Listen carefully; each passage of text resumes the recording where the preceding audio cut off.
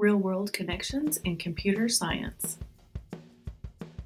We can relate the concept of protecting personal information online to safeguarding our social media accounts.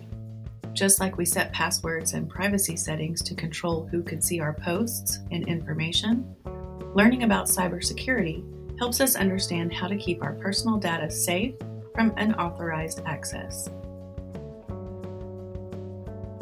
Understanding cybersecurity can also help us tackle cyberbullying.